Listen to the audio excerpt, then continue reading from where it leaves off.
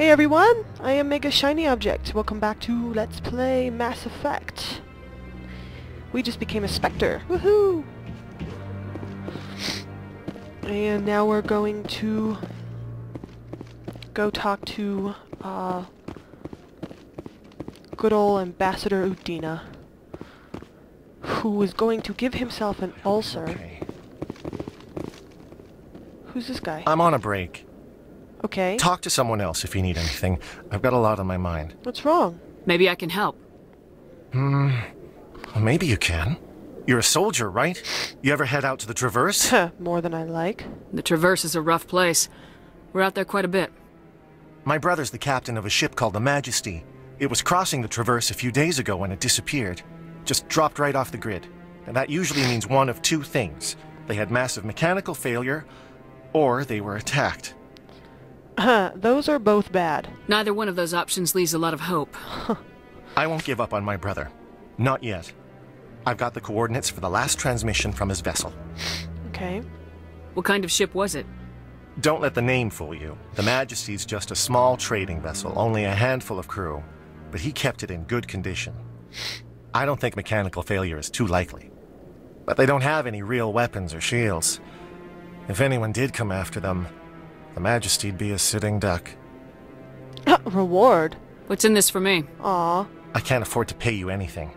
If I had that kind of cash, I'd have hired a recovery team to track him down already. Didn't need to click Maybe on you that. could look into this as a personal favor, you know? We humans have to stick together. Isn't anyone else looking into this? My brother's just a small independent trader. Ships like his disappear in the Traverse all the time. Okay, I'll do it. If your brother is still alive, I'll find him. Give me the coordinates. I'll forward them to your ship right away. Please let me know as soon as you find him. I don't think I found him the last time I played this. I don't remember where the guy is, and I don't know how to find him. Excuse me. So I just never wound up doing that mission, and I felt bad for it. Because it just sat there in my journal from the beginning of the game, and I couldn't find the guy. And I kept walking past him. It made me feel bad. We'll see if I can find it this time. Oh, that's not what I wanted.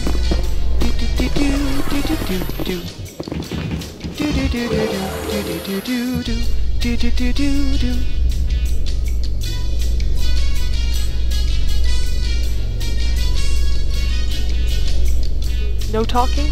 Oh, here we go. So tell me, who'd win in a fight between you and Shepard? That question smacks of impertinence. Commander Shepard is a Spectre with a distinguished service record. Oh, thanks. So was Saren. Think about it. I think I beat him.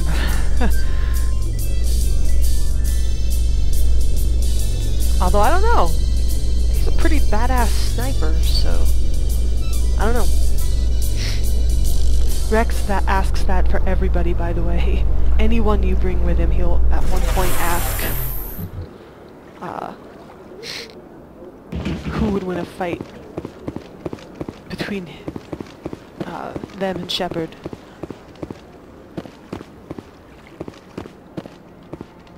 Garrus, babe, you come around the railing. There you go. Good boy. You can't walk through walls, sweetie. What? I was never a fan of this statue. The Krogan monument just seems more impressive to me. Of course it does. The Keepers never paid much attention to that relay monument. I always found that a little strange. That is kind of strange. Where am I going? The wrong way. That's where I'm going. This is going to be 30 minutes of Shiny Gets Lost. Woohoo!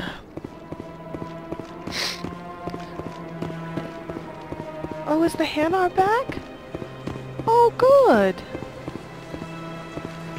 I was worried I'd run him off. Now who's lost? Rexy! Come on, boy! Come on! Good Rexy! Good boy! Oh, good, he's back! He's not hurting anybody by preaching. Good, I'm glad he's back. Where there was only darkness, the Enkindlers gave light. I was worried I'd effed that one up somehow. I'm going to go just to C-Sec from here.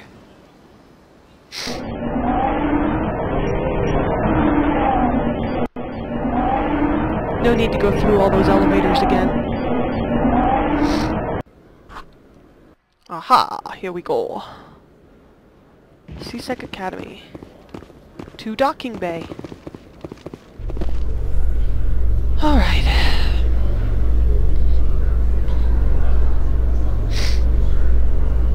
No music. Sad face. In other news, Exogeny Corp is still denying reports that one of their survey teams has gone missing in the Hades Gamma Cluster. When asked why communication with the survey team was suddenly cut off last week, company officials refused to comment. Oh, you know, I meant to go see the requisitions officer. I'm a moron. I'll have to go see him later, I guess. Whoops. I wanted to go see him. But I'm not riding this elevator all the way back down. Screw that. Pop up to the top. Udina and Anderson are waiting. I go, hold on 1 minute, and go back down. They're like, what the fuck, man? Ambassador Udina. Hello, dude. I've got big news for you, Shepard. Captain Anderson is stepping down as commanding officer of the Normandy. The ship is yours now. Really? She's quick and quiet, and you know the crew. Perfect ship for a Spectre. Treat her well, Commander. I will. I'll take good care of her, sir. I know you will, Commander. Now, why are you doing this? I want the truth. Why are you stepping down, sir? You needed your own ship. A Spectre can't answer to anyone but the Council. And it's time for me to step down. There is more to this. Come clean with me, Captain. You owe me that much. I was in your shoes 20 years ago, Shepard. They were considering me for the Spectres. You should have told me. You can trust me with things like this. Why didn't you ever mention this? What was I supposed to say? I could have been a Spectre, but I blew it? Yeah? I failed, Commander. It's not something I'm proud of. Ask me later and I'll tell you the whole story. For now, all you need to know is, I was sent on a mission with Saren, and he made sure the Council rejected me. I had my shot. It came and went. Now you have a chance to make up for my mistakes. You can count on me, sir. I won't let you down, sir. Saren's gone. Don't even try to find him. But we know what he's after. The conduit. He's got his Geth scouring the Traverse looking for clues. We had reports of Geth in the Pharaoh system shortly before our colony there dropped out of contact, and there have been sightings around Noveria. Find out what Saren was after on Pharos and Noveria. Maybe you can figure out where the conduit is before he does. What about the Reapers? The Reapers are the real threat. I'm with the Council on this one, Shepard. I'm not sure they even exist. But if they do exist, the conduit's the key to bringing them back. Stop Saren from getting the conduit, and we stop the Reapers from returning. Alright, count on me. I'll stop him. What is that noise? We have one more lead. Matriarch Benezia, the other voice in that recording. She has a daughter, a scientist who specializes in the Protheans. We don't know if she's involved, but it might be a good idea to try and find her. See what she knows. Her name's Liara, Dr. Liara Tassoni. We have reports she was exploring an archaeological dig on one of the uncharted worlds in the Artemis Tau cluster. I think I'm gonna start there then. Sounds like we should head for the Artemis Tau cluster. It's your decision, Commander. You're a Spectre now. You don't answer to us. But your actions still reflect on humanity as a whole. You make a mess and I get stuck cleaning it up. It might be necessary. I'll do whatever it takes to stop Saren. Not exactly the answer I was looking for, Shepard. Remember, you were a human long before you were a Spectre. I have a meeting to get to. Captain Anderson can answer any questions you might have. Excuse me. Alright, now here's where we talk about, Saren. Yes, Commander? Now, Sabrina Shepard has a very deep respect for Captain Anderson. She likes the man. She respects the man. And she, like I said earlier, she wanted to know about his history with Saren from him. not from that jackass Harkin. Because she figures that if there was something that, he wanted to tell her, then he needs to tell her himself. Are you okay? How are you holding up?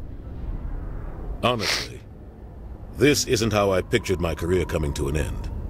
Pushing papers really isn't my thing. But you're the one who can stop Saren. I believe in you, Shepard.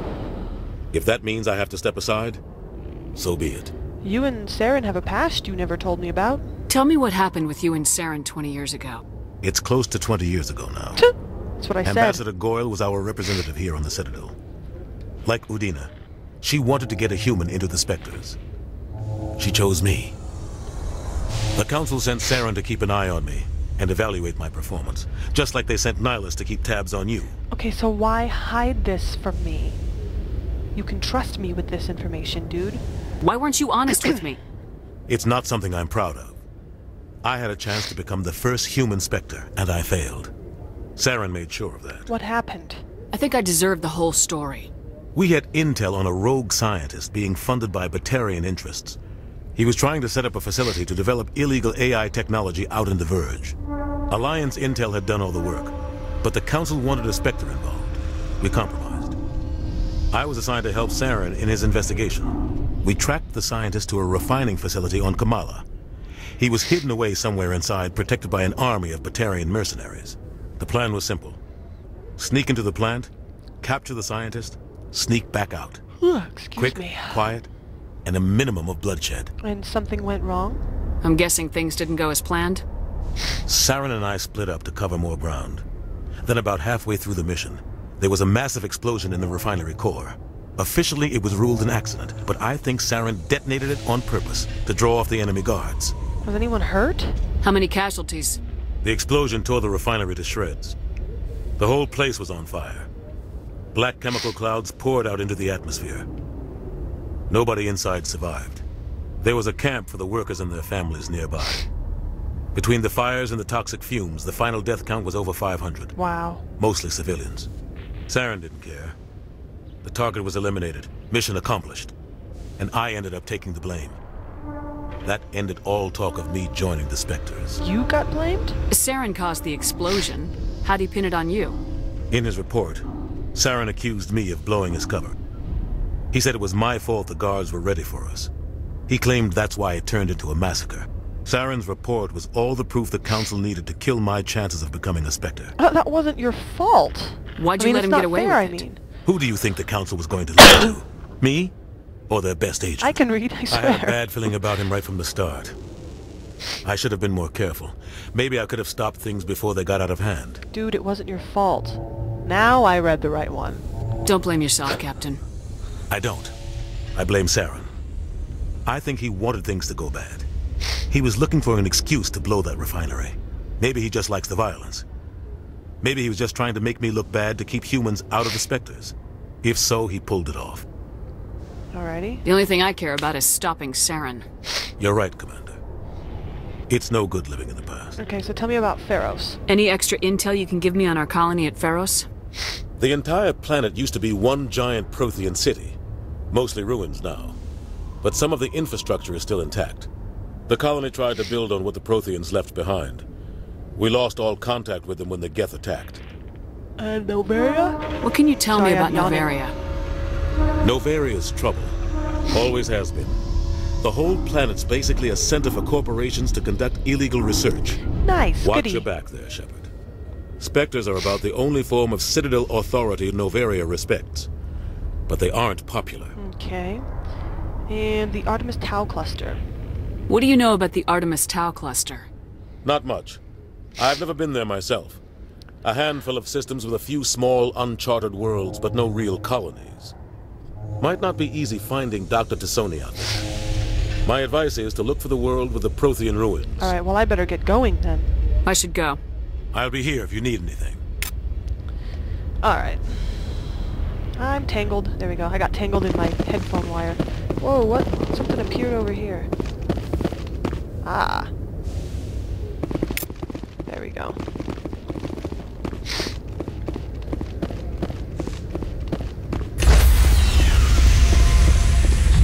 It's weird. Shepard kind of feels like she's stealing the ship from Stand Anderson. by, shore party. Decontamination in progress. It's not her ship, it's Anderson's ship.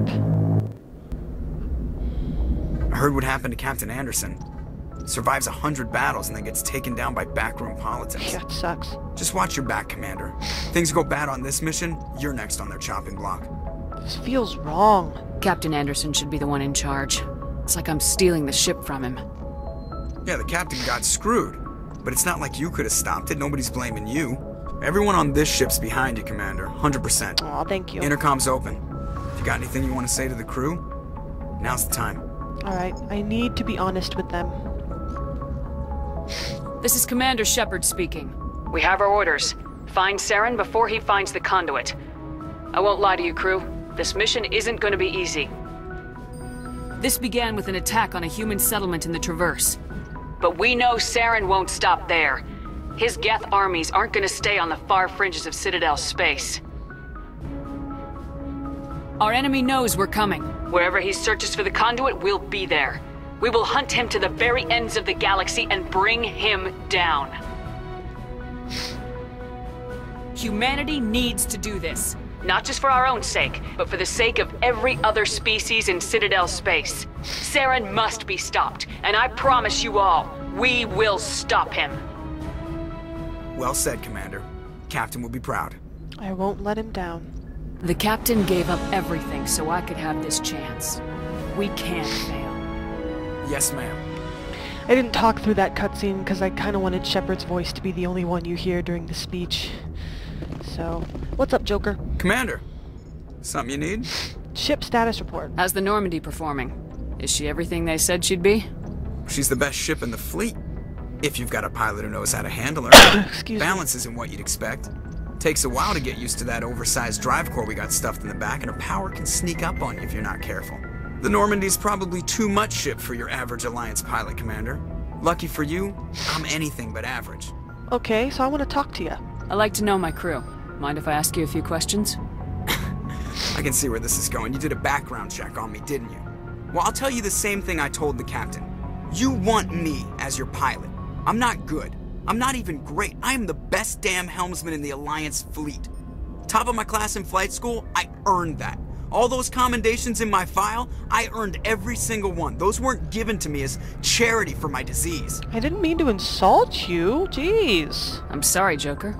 I didn't even know you were sick. You mean you didn't know? Yeah, Oh, crap. that's what I just said. Okay, I've got Vrolik syndrome, brittle bone disease. The bones in my legs never develop properly. They're basically hollow, too much force and they'll shatter. It sucks. Even with crutches and my leg braces, it's hard to get around. One wrong step and crack! It's very dramatic. But I've learned to manage my condition, Commander. Put the Normandy in my hands and I'll make her dance for you. Just don't ask me to get up and dance unless, you know, you like the sound of snapping shin bones. That sucks. Okay, personal history? How'd you end up joining the Alliance? Look, if you're looking for an inspirational tale of the crippled kid overcoming impossible odds, you're gonna be disappointed. My mother was a civilian contractor working for the Alliance. I basically grew up on the Arcturus station back when they were building up the fleets. Spend all that time around Alliance ships, there's a good chance you'll end up going to the Academy. Okay, so tell me about your disease. I need to know more about this Vrolik syndrome if I'm putting my ship in your hands. Yeah, of course you do. It's an extremely rare condition. Nobody knows exactly what causes it. Genetic, maybe. It's treatable, but there's no cure. They classify my case as moderate to severe. I was born with over a dozen fractures, hip, thighs, ankles. My bones Ow. were already breaking in the womb. Damn. 100 years ago, I wouldn't have survived past my first year. Lucky for me, modern medical science has turned me into a productive member of society. So how do you do your job? You're not gonna break a bone trying to fly the ship, are you? I don't fly with my feet, Commander. I didn't so know I'm that. fine as long as I'm in this chair. I gotta be real careful when I get up to take a piss, though. I can do my job as well as anyone on the ship. Better, actually. Okay. So don't worry about it. I'm not trying to make you uncomfortable. Let's talk about something else. Whatever you want, Commander. How'd you get your nickname? Why does everyone call you Joker? It's a lot shorter than saying Alliance Flight Lieutenant Jeff Moreau. Plus, I love to make little children laugh. Oh, come on, that's no answer. You're dodging the question. Look, I didn't pick the name. One of the instructors in flight school used to bug me about never smiling. She started calling me Joker, and it stuck. Were you unhappy? Why didn't you ever smile? Hey, I worked my ass off in flight school, Commander. The world's not gonna hand you anything if you go around grinning like an idiot. By the end of the year, I was the best pilot in the academy, even better than the instructors, and everybody knew it. They'd all got their asses kicked by the sickly kid with the creaky little legs. One guess who was smiling at graduation. Alright, I'll talk to you later. I have to go. Alright, see ya. I actually went to school with somebody who had brittle bone disease about 4th grade. We were all doing she got around in a wheelchair, one of those mechanic wheelchairs that had little joysticks you could use to move around. And we all did this paper mache project. So, after the project was over, the teacher told us to all, by table, to go get up and, excuse me, go get up and wash our hands. Caden doesn't have anything to say, so we're not going to talk to him. And he gets to my table, and this girl sat at the table with me, the girl with this brittle bone disease. And we all get up to leave, and she looks around and starts laughing and goes, "I can't move!" Because she couldn't use her wheelchair. It was really funny. I felt bad for laughing, but it was pretty funny. Poor thing couldn't move. Yes, Commander? Is there something you need? Personal questions. How did you end up serving on an Alliance ship? I enlisted right out of med school. Earth always seemed boring to me. Too safe, too secure. I figured the colonies were teeming with exotic adventure. I wanted to travel the stars, tending the wounds of tough soldiers with piercing eyes and sensitive souls. Turns out military life isn't quite as romantic as I'd imagined. Jenkins is the But romantic one, humanity huh? needs the Alliance if we want to keep expanding through the Traverse. And the Alliance always needs good doctors. So I stayed on to do my part. Any regrets? Ever think you made the wrong choice? Sometimes I think about opening a private practice back on Earth. Or maybe taking a position at one of the new med centers out in the colonies. But there's something special about working on soldiers. If I left the Alliance now, I'd feel like I was abandoning them. Caden Alenko. How well do you know the Lieutenant? I'd never worked with him before this mission. But he has an impressive service record. Over a dozen special commendations. Tends to keep to himself, though. Maybe because of the headaches. It's not easy being an L2. L2? What does that have to do with it? Well, most biotics now use the L3 implants. Lieutenant Alenko was wired with the old L2 configuration. Sometimes there are complications. Shouldn't Shepard know this? She's a biotic, isn't she? Complications? What kind of complications? Severe mental disabilities, insanity, crippling physical pain. Yeah, I'd say those are There's complications. a long list of horrific side effects. Caden's lucky. He just gets migraines. Oh, lucky indeed. I should go. Goodbye, Commander. Don't know how many of you have actually ever had a migraine out there, but they are a pain in the ass. Excuse me. I used to get them all the time. Don't get them anymore, thank God. But I used to get them all the time, and they suck. Light, sound, everything makes your head hurt. I has my own room. Personnel manual. This is a rather shitty room, actually. It's not real nice and pretty, is it? You know what I need? Like a fish tank or something right here. Anyways, I think I'm gonna cut this episode a little bit short. Maybe not too short, I guess, but thanks for watching, everybody. I will see you all in the next episode. Ciao.